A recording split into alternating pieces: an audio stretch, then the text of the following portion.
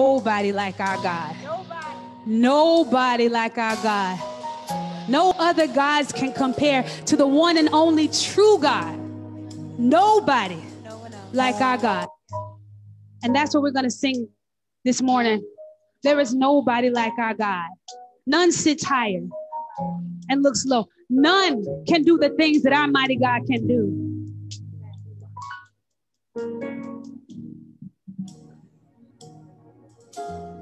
So we praise him and we thank him.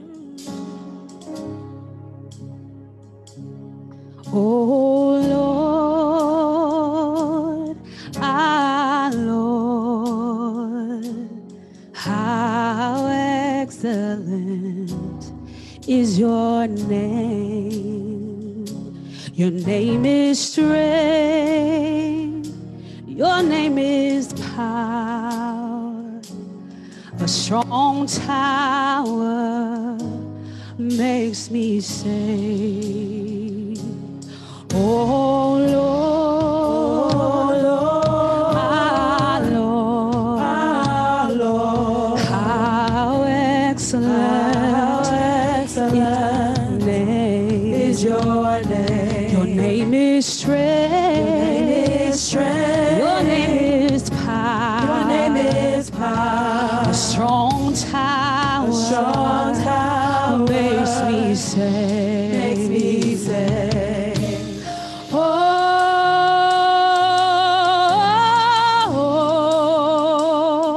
there's nobody like you, Lord. Nobody like you, Lord. Everybody say, oh.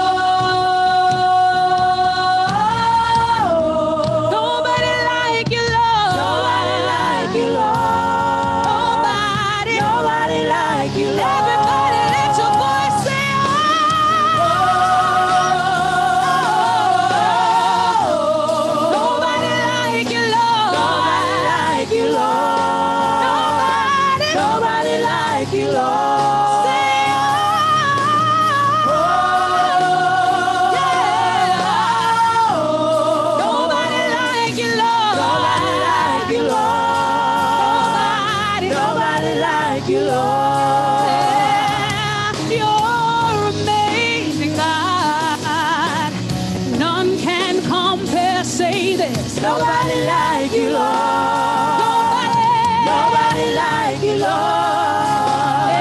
And when I consider your heavens and the mighty works of your hands, nobody like you, Lord.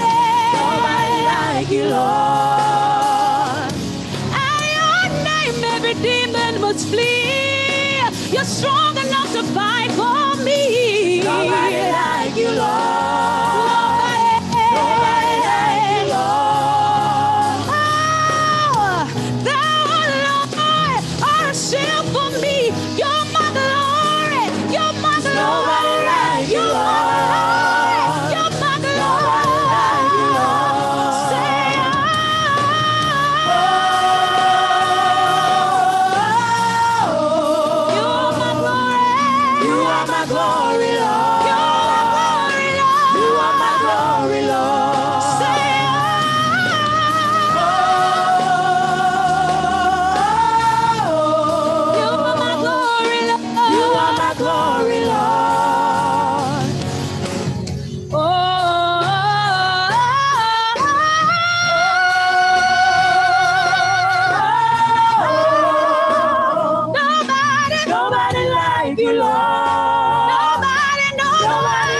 You, Lord. I can search all alone.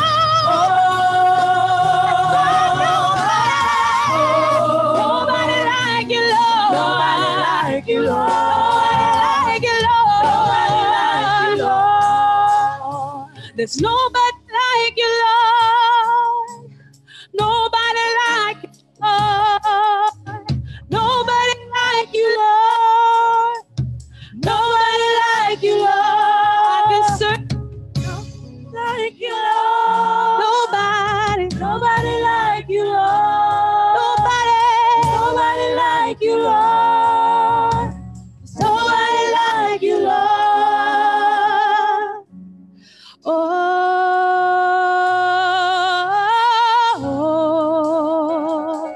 There's nobody like you, Lord. Nobody like you, Lord. And we're crying out, oh, nobody like you, Lord. Nobody like you, Lord. Nobody like you, Lord.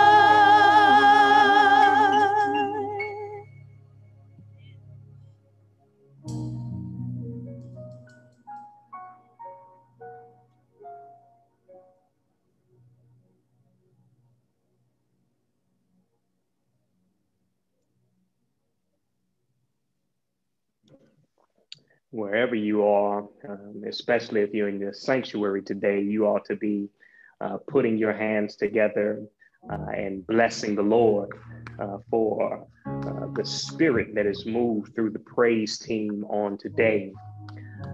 Now, as always, I come before you in the name of Yahweh, for his name alone is excellent, and his glory is above the earth and the heavens. All power and all authority has he given unto his son Yeshua, whom we call Jesus. And it's through the Holy Spirit that we will exalt him today.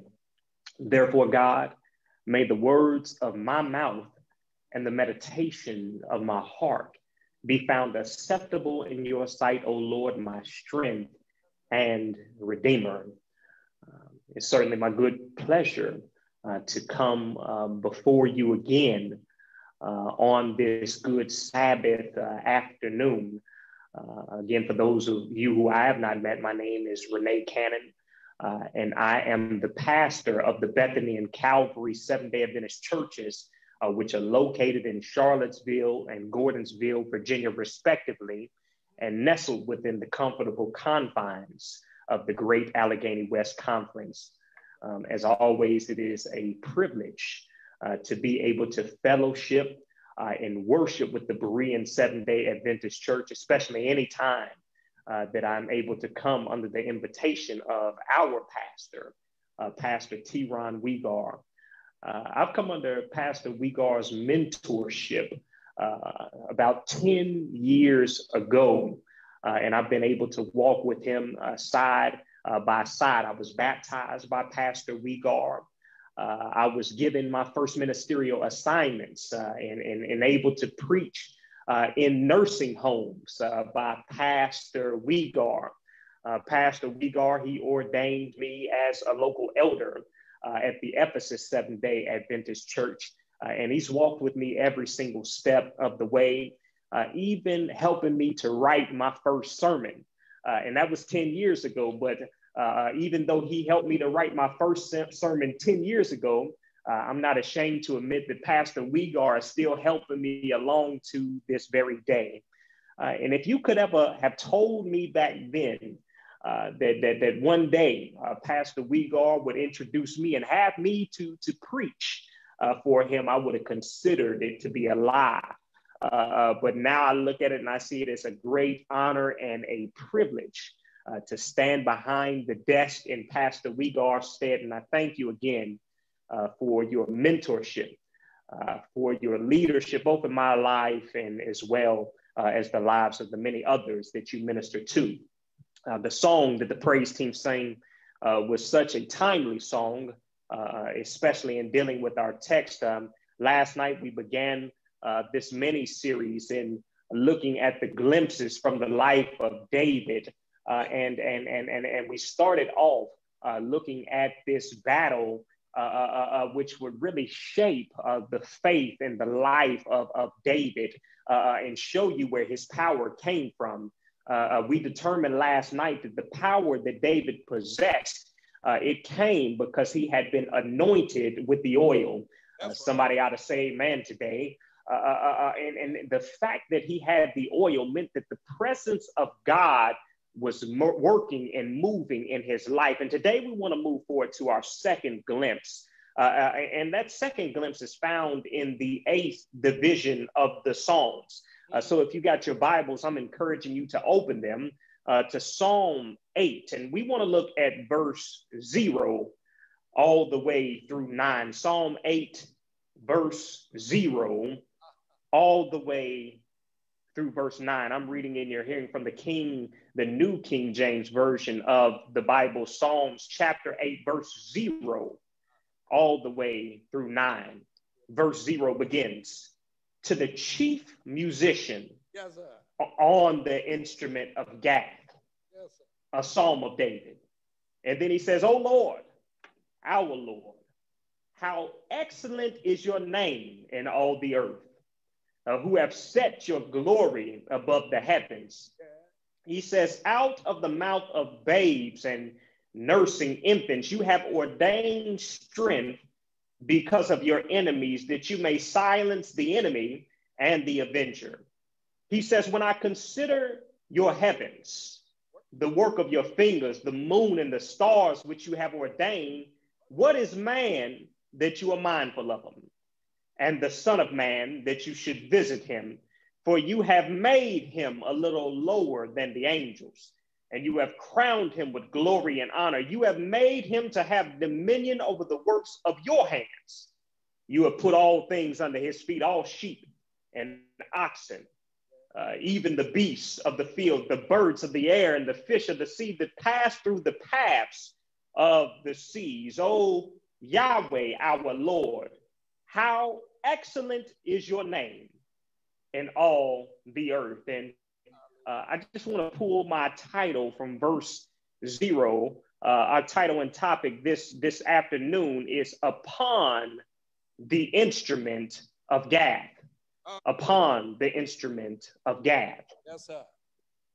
Now, since my adolescence, or from my developmental years, I've always had a love for music. And what I've loved most about music is the lyrical composition of the song. For Pastor Weegard, the lyrics of a song, they have the power to transport the listener from their current situation into the mind of the writer.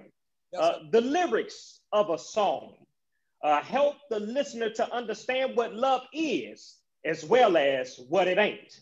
The lyrics help the listener intellectually comprehend the struggles that the writer had to overcome and the methods by which they overcame them. The lyrics of a song are important because they offer us a glimpse into the mind of the writer. That's right. Yet, while the lyrics are an imperative and indispensable part of the song, the lyrics aren't all that is needed to make good music. For the likability of a song is often determined by the ability to blend good lyrics with beautiful instrumentation. For while the lyrics of a song are able to engage the mind, brothers and sisters, it is the instrument that is able to embrace the heart. Come on, somebody. See, the lyric helps you to perceive what love is, but the instrument helps you to feel the rush of the first touch and the pain of when it is stripped away. It is the lyric that helps you to understand the struggle of the writer, but it is the instrument that allows you to experience the desperation of hope and the relief of victory, as well as the anguish of defeat. For it is the lyric that engages the mind while the instrument embraces the heart. And today I believe that it is the instrument that is oftentimes missing from our worship experience. For we are able to intellectually understand the doctrines, but we are not able to feel what God is saying to us within our hearts. And that's why the word of God is so significant for us on today, because the text of meditation is calling our attention back to the instrument which embraces the heart. We see this in verse 0 of Psalm 8, where the Bible declares that David was playing this song upon the instrument of Gath. Now, while unknown to contemporary society, this particular instrument of Gath is thought by ancient Near Eastern archaeologists to be a wooden stringed instrument that resembles the modern guitar. And this instrument was said to be native to the Philistine city of Gath. And the fact that David played the Lord's song upon a Philistine's instrument ought to raise some eyebrows in this place today, especially considering the fact that the Philistines were known to be an aggressive and warlike people with age-old hostilities toward the Israelite people. In fact, one of the earliest encounters with the Philistines take place shortly after the Israelites were liberated from Egyptian captivity.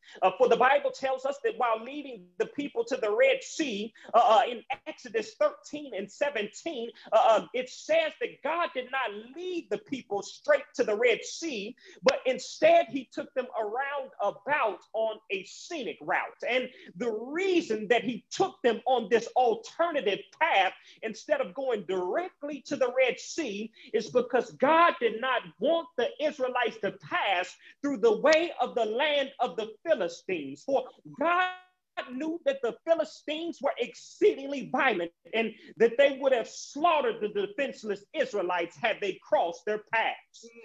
Later in Israelite history, the Bible records several skirmishes between the Israelites and the Philistines, one of which culminated or climaxed with the Philistines actually defeating the Israelites and confiscating the Ark of the Covenant, which represented the literal presence of Yahweh. Therefore, the Bible is telling us that this instrument finds its origins in enemy territory amongst the aggressive and warlike people of Philistia. Perhaps exacerbating this issue is the fact that in addition to this, this instrument came from perhaps the most violent city of all of Philistia, which is called Gath. And the reason that I say that Gath was the most violent city of all of Philistia is because Gath was home to the gigantic warrior that we talked about on last night, who is called Goliath. This is the same one that defied and disrespected the armies of the Lord. And if you were to read further about this city of Gath in the Bible, you find that the Bible tells us that there were also other men of gigantic stature that were ready and willing to capture and kill the Israelites. Yet, despite this city's reputation for violence and open hostility towards the Israelites, verse 0 of the text tells us that David played this psalm upon the instrument of Gath, which causes us to question how David even got his hands upon this instrument in the first place. Understanding that the Philistines would have wanted to kill him, how is it that David plays this song upon the infidel's instrument? In uncovering the method by which David obtained the instrument of Gath, the scripture provides us no context, and the academic Bible scholars supply us with no explanation. In such an undertaking, we are left to our own devices and our study of the Bible. And through my investigation of the scripture, I believe the Spirit has led me to come to the personal opinion that David most likely obtained this instrument when Israel, under his leadership, conquered the Philistines and captured the city of Gath. This event is recorded in the 18th chapter of First Chronicles. There, the Bible says that David smote the Philistines and took over the city of Gath. And in addition to that, the Bible says that he looted the city of all of their valuables. From those he conquered, the Bible says that he took chariots, horsemen, foot soldiers, silver, gold, brass, and other precious valuables. And it's from these spoils of war that I believe that David obtained this instrument of Gath. And in my mind's eye, I can almost see David back at his palace, sorting through some of the goods that he had plundered. I can see David admiring his new fleet of chariots. I can see him gazing upon his precious metals and envisioning what might be melted down and used for. When out of the corner of his eye, a dusty brown instrument caught his attention. And David, being a musician, felt drawn or pulled to this instrument. I can see him raising himself up from his throne, walking over to this heap of loot and removing the clutter from the top of the instrument. Once David had the instrument in his hands, the first thing he did was blow it, and a plume of white dust formed a cloud above where he had blew. Yes, I can see David strumming his fingers across the strings of the instrument. And when he heard the sweet sound that bounced off its wooden body, David's heart began to dance to the rhythm of the beat. David then reached into his pocket and grabbed himself a cloth and began to clean this instrument, wiping away the dirt and debris from its past, that it might be prepared for its new use in the present. I wish somebody was listening today. And as David wiped the instrument, I can see him thinking of some of the things that the instrument might have been used for when it was in the hands of the Philistines. For in the hands of the Philistines, it might have been used to lead their troops into war against the Israelites, thus providing rhythm for the marching boots of the Philistines and the soundtrack of certain death and terror for the Israelites. In the hands of the Philistines, its strings might have strummed the national anthem of an oppressive and corrupt nation and been used to serenade its crooked leaders. In the hands of the Philistines, this instrument might have been used to arouse the attention of the Philistine deity Dagon and to worship other false gods. In the hands of the Philistines, this instrument might have been used at parties in which drunken and drug-induced men and women defiled themselves from nightfall into sunrise.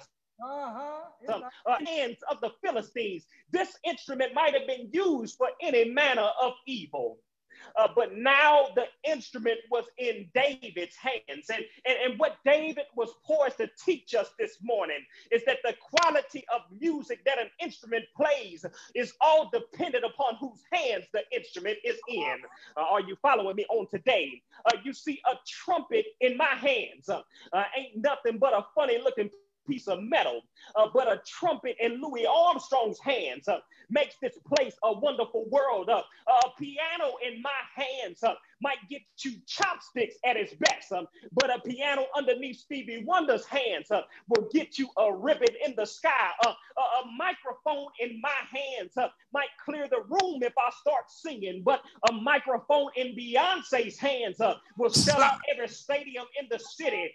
That's because the quality of music that an instrument plays is all dependent upon the hands that it's in.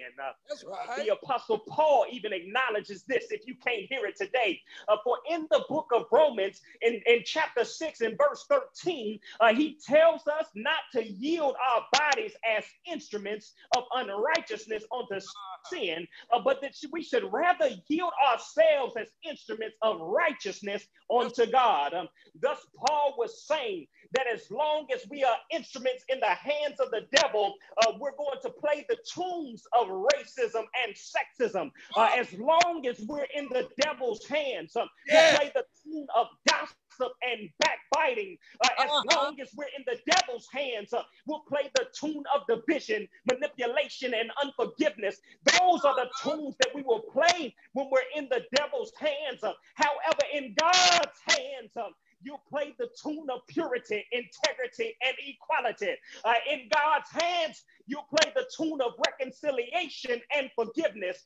In God's hands, you love your enemies and bless those that curse you. You'll show love to your haters and you'll pray your persecutors. In God's hands, you'll be an instrument that plays a brand new song and sings a brand new tune. Oh, y'all don't hear me preaching today. For you used to sing between the sheets, but now you sing, he hideth me in the cleft of the rock. You used to sing, the boy is mine, but now you sing, blessed assurance of Jesus is mine. You used to sing up, back that thing up, but now you sing, draw me nearer, bless his Lord, to your precious bleeding side, because in God's hands, you're an instrument that will play a brand new song and sing a brand new tune. Somebody out to worship him on today. And that's what's happening in this text. Preach. For the instrument of Gath had gone from being in the hands of the Philistines to being in the hands of David, a man after God's own heart. And while the instrument had previously been used for all manner of wickedness, David was going to turn around and use it for righteousness. And with the instrument of Gath in his hands, its strings being strung beneath his fingertips, the text tells us that the first thing that David does is sing about God's excellence. We find that in verse 1, where David sings, "Oh Yahweh our Lord, how excellent is your name in all the earth." And when David speaks of God's excellence, the first thing that he mentions is God's name. And the fact that he mentioned his name is critical because all throughout the Bible, God demands reverence and respect for his holy name. For in those times, a name was more than a verbal symbol of a person or a deity, but a name represented someone's reputation. You see, when God created man, the Bible tells us that he reached down into Adamah, or the dust of the ground. He formed him, shaped him, and called his name Adam. Thus, Adam's name means created from Adamah, or created from the very ground. Eve's name draws attention to the fact that she is the mother of the living. Abraham's name, it means he is the father of the faithful. Moses means, father of many nations, rather. Moses means that he was drawn from the water. All of these people received their names based upon the reputations that they had. Thus, when David declared that God's name is excellent throughout the earth, what he was really saying is that God has an exemplary or exceptional reputation all throughout this planet. And I don't know about you this morning, but I affirm David's assessment of God's reputation. For God has shown up and shown out time and time again in my own life.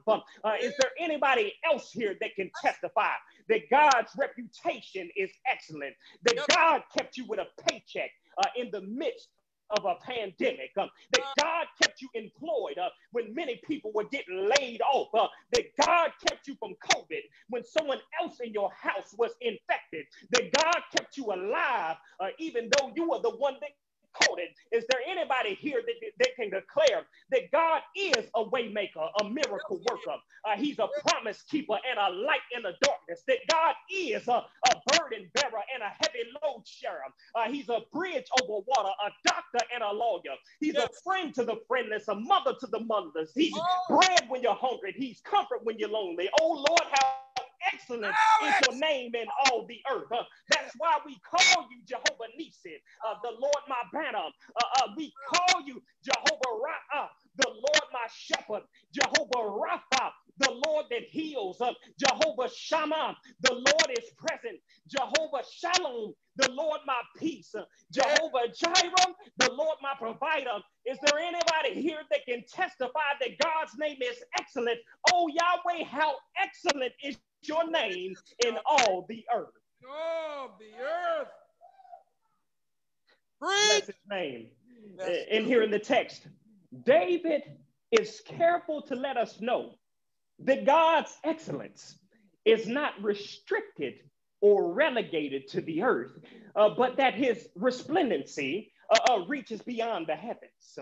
Bless his name. We see that in section B of verse 1, where David declares that God's glory has been set above the heavens. This Hebrew word that appears in the text in place of the word heavens is the word Hashemayim, which is a plural noun. And the reason the word heavens does not appear in a singular form is because David is seeking to express the plurality of the locations that can be called heaven. This is important because in Hebrew thought, there was said to be three different heavens. And David is saying that God's glory is above every last one of them. Yes, You got to hear me today. For the first heaven, recognized in Hebrew thought, is the sky. This is the place that eagles soar, that clouds roam, and the raindrops fall. And the significance of God's glory being above this heaven is that many pagan worshipers believe that their gods live in high places or mountains which stretch into the sky. But since God's glory is higher than the sky, that means that he's greater than all these gods.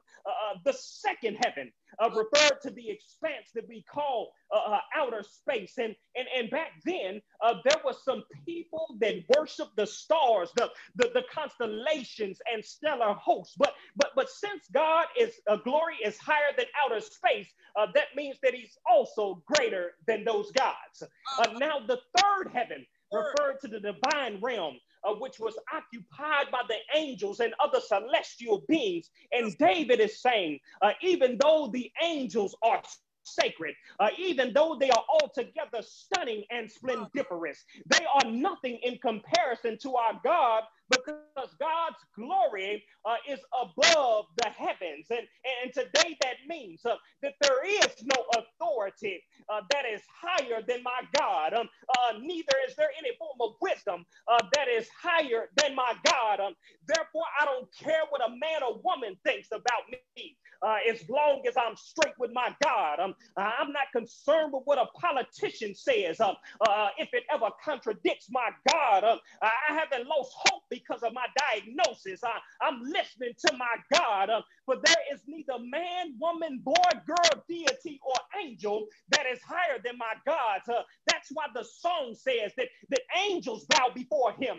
Heaven and earth adore him. What a mighty God we serve, for his glory is above the heavens. Yes, sir. Preach. And after proclaiming the excellence of God, David then sings about the evidence of his excellence. And in his explanation, he is saying that the way that God proves his excellence is through the authority that he gives to humankind. We see this in the text first in verse 2, where he says that humankind has been given the power over the enemy. For he says, out of the mouth of babes and nursing infants have you ordained strength, in order that we might silence the enemy and the avenger. Then continuing in verses 5 through 8, David then says, we have been given power over the entirety of the creation. For he writes, you have made humankind just a little lower than the angels, and you have crowned him with glory and honor. He says, you have put all things under his feet, the sheep, the oxen, the beasts of the field, the birds of the air, and the fish of the sea. In these verses, David is describing the dominion, the power and authority that was given to man in the beginning of time. And he is saying that the evidence of God's excellence is this authority that he has granted onto humankind. And if you just look at the world, you can obviously see this thing is true. For humankind domesticated the wolf and turned it into a dog. Humankind is able to saddle the backs of even the most powerful of horses. Humankind ornaments aquariums with the most beautiful of fish. We've made pets out of elephants and put the lion in the cage. Therefore, I must declare that it is true that humankind has been given authority over the entirety of the creation. And if I might parenthetically pause right now, I just want to say that if God has given you the power to subdue all of these things, then surely you've got the power to subdue procrastination. Surely you can overcome some laziness. You can start that business. You can advance on that job. You can be the change that you need in the church, as well as the change that the entire world needs to see. For as the author Ellen White once said, when the will of man cooperates with the will of God, yes, they become omnipotent. God has blessed you with the power to subdue the entire earth. That's right. Yet despite of the tremendous blessing that has been afforded to man, David has a question for God. And you see this question in verse 4, where David asks, he says, God, what is man that you are mindful of him? The Son of Man that you should visit him. And if you're tracking with me this afternoon, what David is asking is, why would God give such a considerable prize to such a contemptible people? Or why would God give all this power to people that don't even deserve it? Y'all ain't hearing me on Zoom today. But one thing that I've learned during my short stay on this earth is that people that don't act right don't deserve to be rewarded. For when I was coming up, the reward for bad grades was never a trip to the mall, but the reward for bad grades at its best was the confiscation of entertainment and the loss of privileges. The reward for coming late to your job isn't more paid time off, but the reward is being written up and you might find yourself being fired. The reward for committing a crime in the street isn't success, but the reward is time in the county jail. Yet this text seems to work counterintuitively to all that we know about the relationship between behavior and reward. For David is saying that God looks at people that he knows are sinners, and then he chooses to bless them anyway. And therefore, my question is, why does God bless people when he knows they don't deserve it? Why? Why, preacher? As we consider this quandary, I believe the answer to the question that David poses is found in the instrument that he used to produce this very song. For in David's hand rested the instrument of Gath. And if you remember, the instrument of Gath was not a righteous instrument. If you remember, the instrument of Gath was an instrument that was likely used to lead Philistine troops into battle.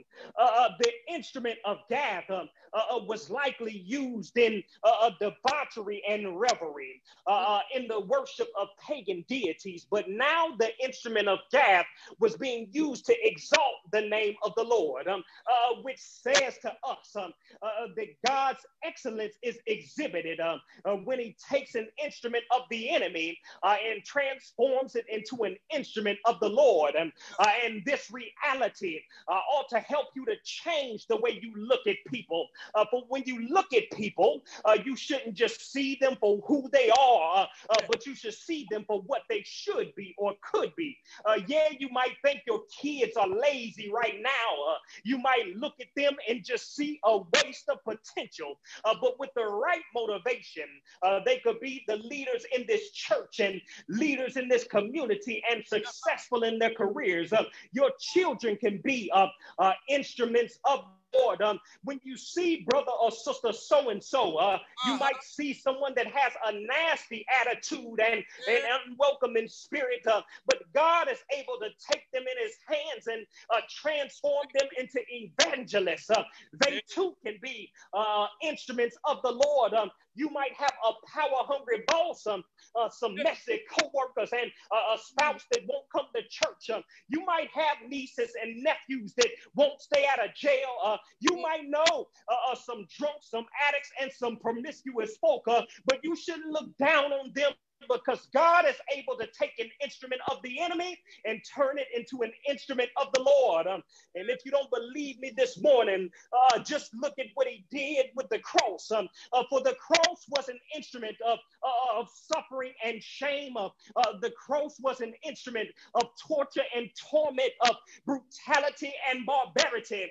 The cross humiliated and humbled its victims. The cross exposed people in the presence of their loved ones. The cross was used to silence the incarnate word of God. The cross was used to incapacitate the King of Kings and crucify the Lord of Lords. The cross was the instrument that was used to kill Jesus. There was nothing good about the cross. There was nothing sacred about its splinters or special about its nails. But God took the cross, that which was intended for evil, and he turned it around for good. God took the cross that was meant to kill, and he made it the means for eternal life.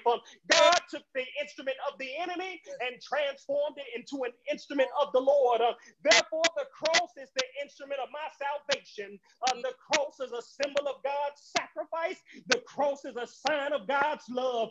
The cross is the atonement of my sins. The cross says God can take that which was bad and turn it around for good. The cross says he can take a sinner and he can turn them into a saint. The cross says he can take the evil and turn them to evangelists. The cross says the pernicious can even become preachers. The former promiscuous, they can even become pastors. Drunks can become deacons, and crackheads can be Christians. The cross says he can take an instrument of the enemy and turn it into an instrument of the Lord.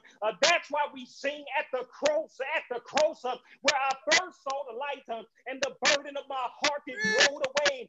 It was there by faith that I received my sight, and now I am happy all the day. I wish I had 2 or 3 folk right now that just celebrate for the fact that God took an instrument of the enemy and he turned it into an instrument of the Lord. Somebody say yes. Yes. Yes, Lord. Hallelujah. In the second glimpse of David's life, what we find from Psalm 8 is that God was able to take this instrument of the enemy, the instrument of Gath, and use it for his glory. And what that says to us today is no matter what it is that you've been through prior to today, no matter what it is that you've been known for in the street, no matter what it is that they used to call you 20 years ago for the things that you used to do, God is still able to take you and use you for his glory. Somebody's here and they need to submit to that will, and where you've been burdened by your own guilt today.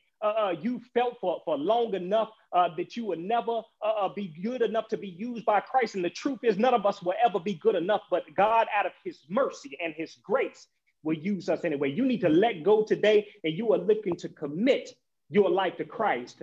I just want you to write within our comments, send an inbox, a text, do whatever you have to do to reach out to the Berean Seventh-day Adventist Church and let them know that you're ready to commit. Just like last time, I also make the appeal for that individual that needs to recommit.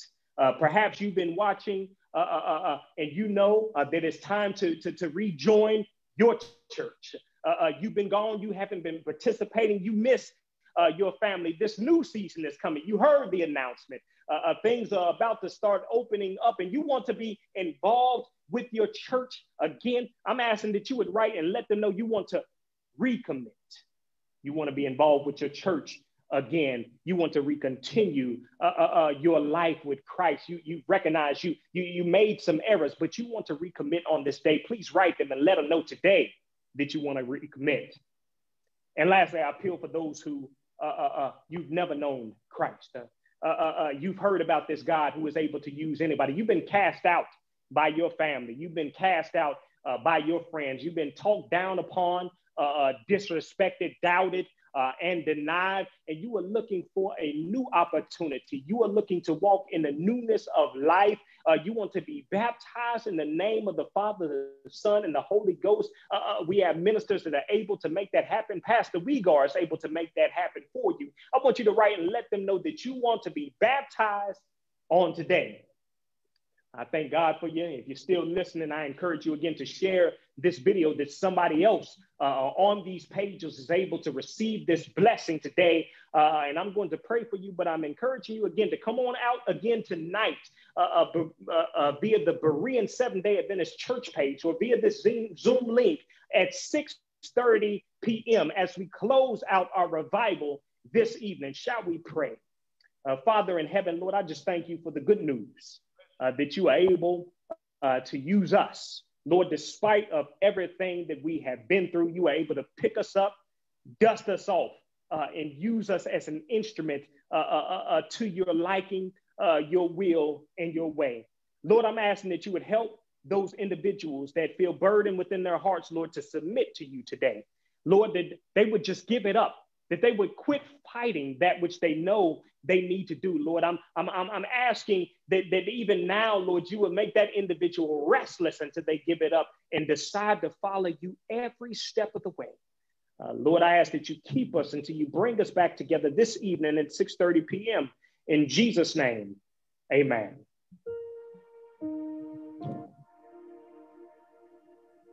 Ooh.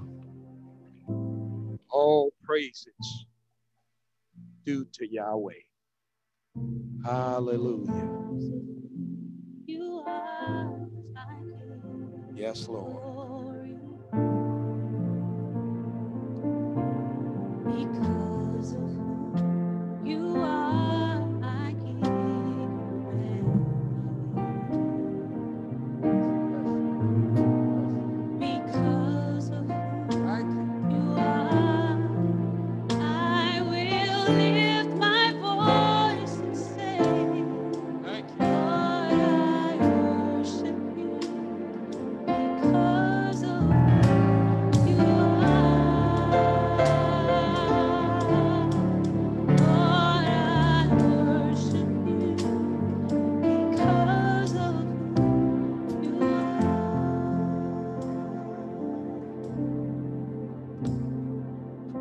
Hallelujah. Hallelujah. Did not our hearts burn within us as he talked with us along the way? Pastor Kenneth, the Lord use you again in a mighty way. And we're all instruments of Gath. But we thank God for Yeshua, Jesus, for taking us out of Gath to use us as instruments in his hand.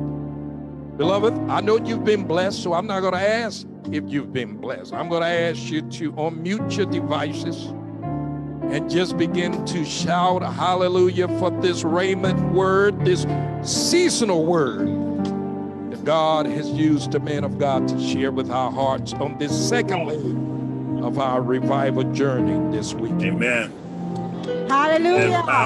Amen. God be the glory. Blessing. What a Amen. blessing. Amen.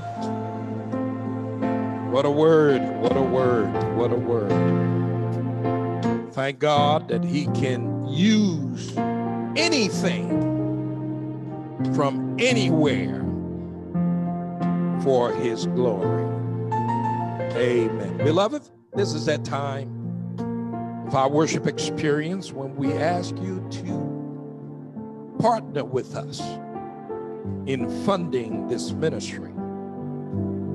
We take up our tithe and our offering at the end of our service and experience together in praise, in prayer, and in the preach word.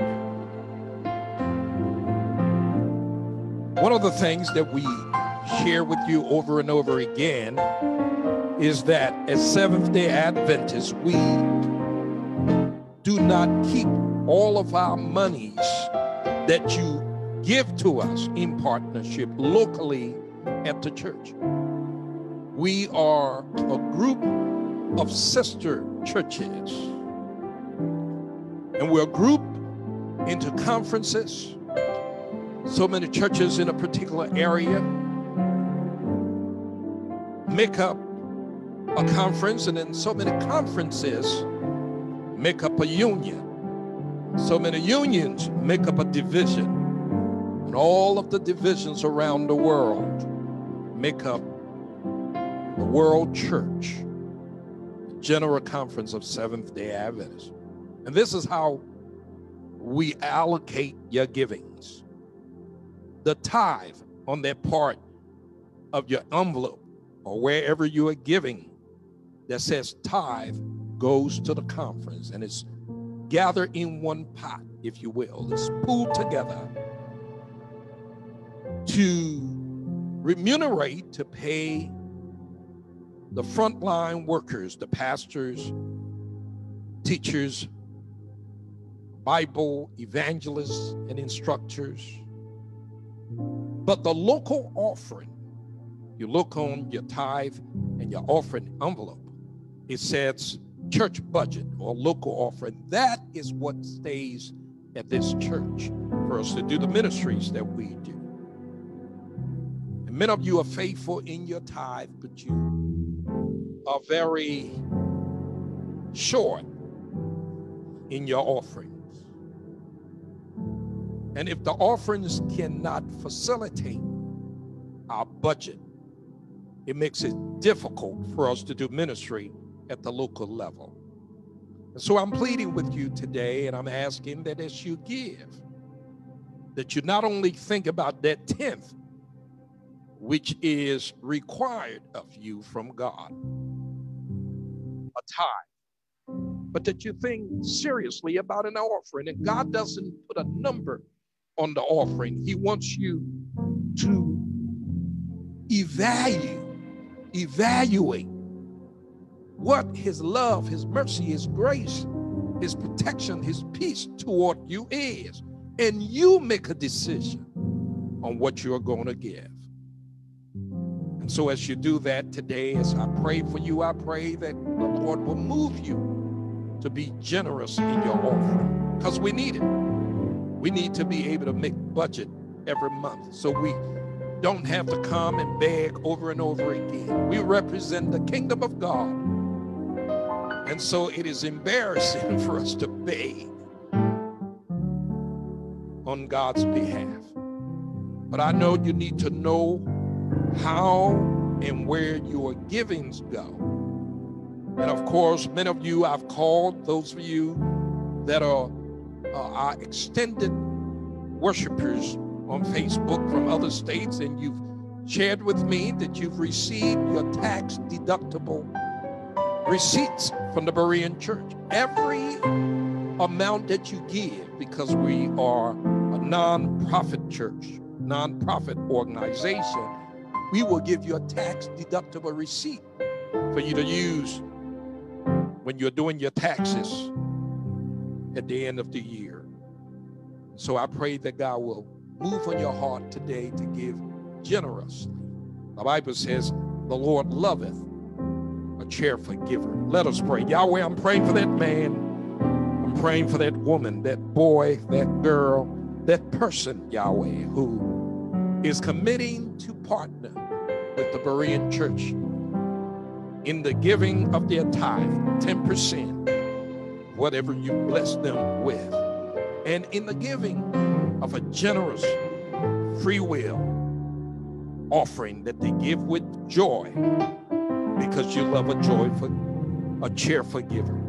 So God, I pray that you will bless them with health, bless them with peace, protection, power.